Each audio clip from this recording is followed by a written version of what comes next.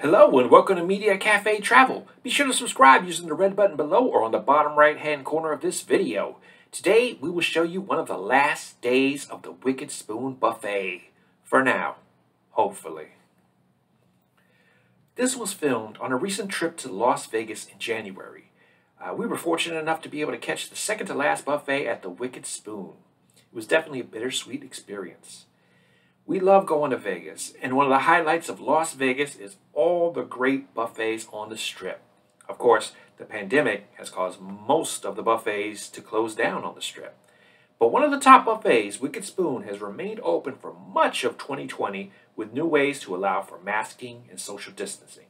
However, as a response to the late year surge in COVID cases, the governor of Nevada imposed new dining restrictions. Part of it called for all dining to be by reservation only, and also a capacity reduction down to 25%. Ultimately, this became the reason to shut down the buffet. So this is a look at one of the final days of this great buffet for now.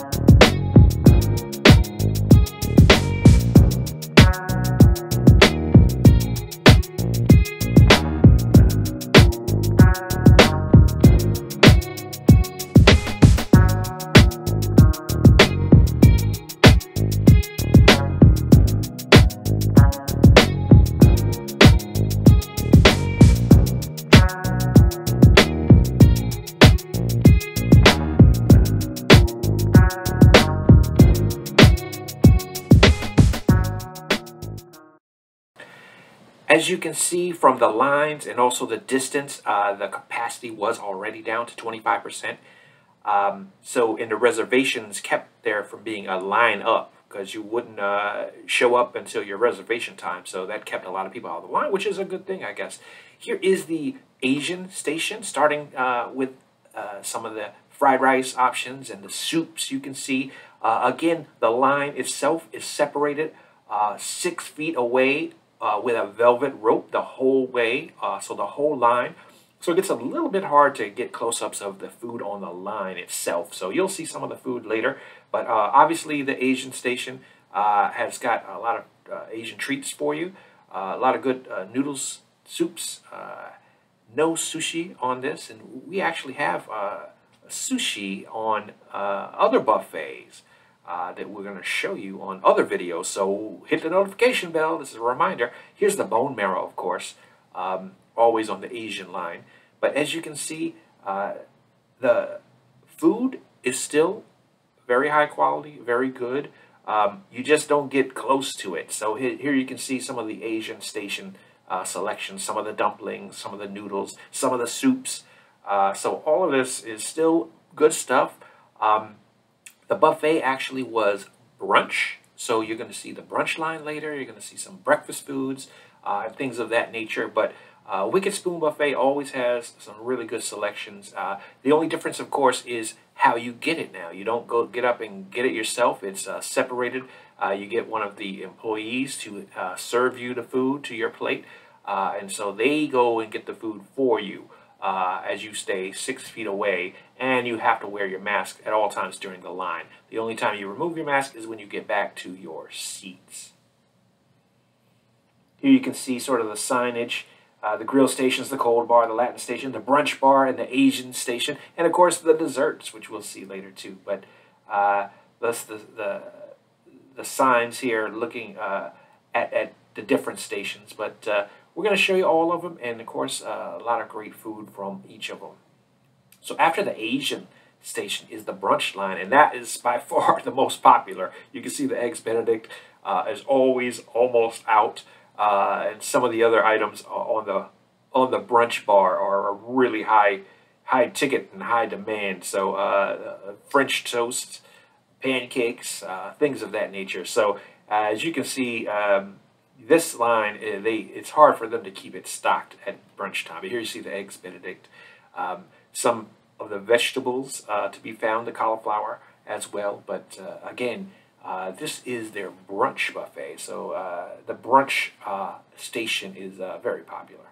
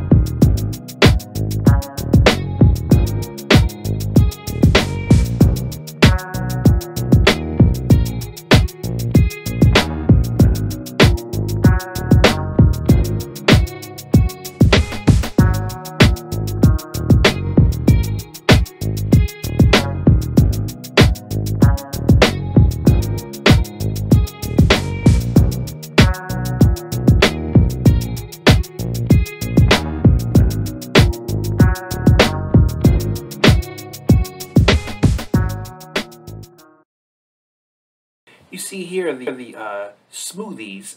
There's always some kind of treat with Wicked Buffet that you don't really expect. So they had fresh smoothies, strawberry banana was that particular one, and they've got fresh juices as well on their station. Here you're seeing the carving station with the great sirloin, prime rib, pork loin. This is their famous Wicked chicken, which they never have enough in stock, it seems, for me. But again, during brunch, they do have other things like the bacon and the sausage near the carving station that go with the breakfast theme. You can see sort of the eggs here. It's hard to get a hold of them. They keep them in containers and not really fresh anymore. So that's a little bit of a drawback to this new design here. The smoothies we talked about, they were actually very delicious, honestly. So the smoothie bar, they were making strawberry banana smoothies at that point. But again, Wicked Buffet, Wicked Spoon Buffet is one of the better buffets on the Strip. So it was remarkable to have them open during this pandemic. It was great effort on their part to keep it alive and kicking.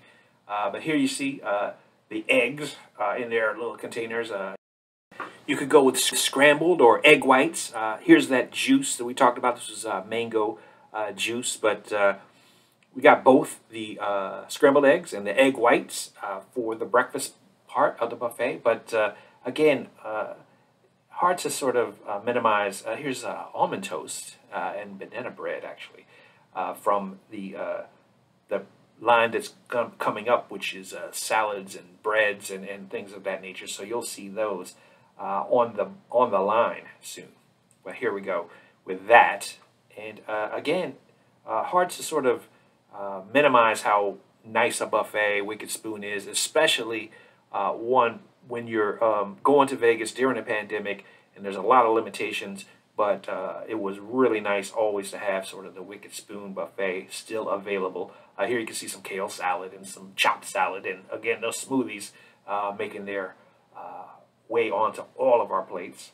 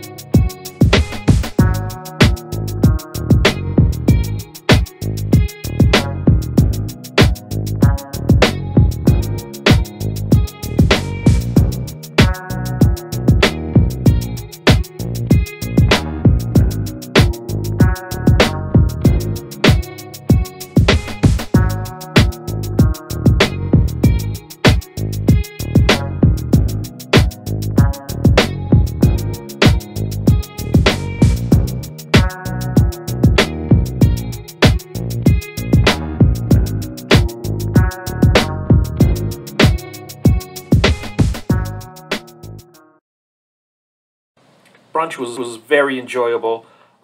However, the whole time we sort of felt like, oh wow, you know, this may be the last time we actually get to enjoy the Wicked Spoon buffet, which has been one of our favorites for such a long time. But there's hope.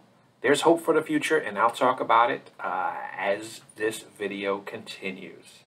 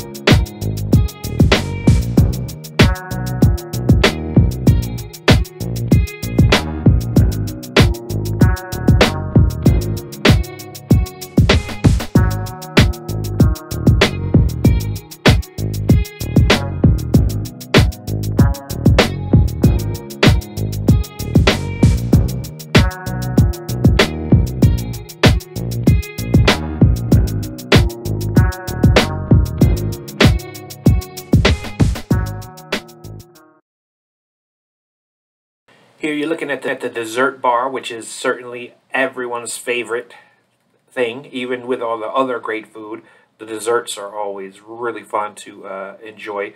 One of the great things about Wicked Spoon's buffet is their gelato selection at the dessert bar. So here's a look at that. A lot of really wonderful gelato flavors, molten lava cake, everything you can think of. You know, on the Wicked Spoon buffet, including one of the desserts you'll see is sort of a preview of what you can get at Spago. Actually, it's a very wonderful dessert at Spago, but they have a version of it here on the Wicked Spoon. So this shows you sort of the quality of the desserts that you can find at the Wicked Spoon. You can see it sort of there, the yellow zenith, the zenith cake, which is a play on the dessert that you can find at the Spago, which we do have a video on Spago coming. So yeah, hit the notification bell so you don't miss an episode. But again, Wicked Spoon, one of the finer buffets on the Strip. Obviously, a lot of people love Caesar's Palace. They love Bellagio, of course, but and Wynn even. But Wicked Spoon for me is right there. They got some great desserts, great food selections, especially dinner. But you know, brunch is always fun too. So here you're seeing the bread pudding, which is really good. Again, you know, this is bittersweet because this, you know, if we lived in Vegas, you know, it would be a lot worse. The fact that we only visit a few times a year makes it a little less noticeable as a pain point. But because, you know, this happened to luckily coincide with our visit, that we were able to come to the buffet and come to one of the last days of the buffet. But again, certainly will be missed by the travelers in subsequent to January 11th. So here's some of the ice cream and the chocolate covered strawberries and the donuts. Even the donuts are featured on the brunch dessert menu. But again, you know, hard to beat these desserts.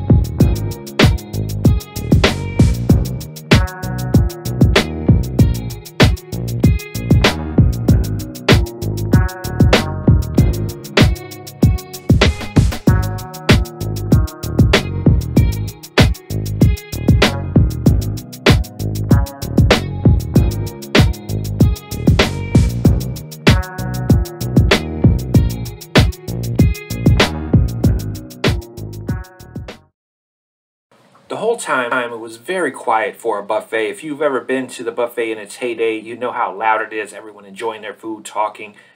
So many folks enjoy it. Then it got really empty, and you can see they cleared the line. So I went to take a look at the current future of the Wicked Spoon buffet, and was a little bit sad walking through the lines and seeing all the empty food bars. But I wanted to say, and like I mentioned, with some hope, we did talk to our server. He was very hopeful that they would come back in March. That's the target plan. And, you know, with every other area opening up a little bit more, I think that's a strong possibility because, again, the main reason that they are closed is because 25% capacity is just not sustainable for a buffet. They could do it at 50%, but 25% is really hard for them to be able to do. So Wicked Spoon will be back. That's going to be my prediction, but it was a little bit sad to see it close on this particular January afternoon. But again, hit the notification bell. We got a lot more videos, including more buffets in Vegas. So be sure to subscribe.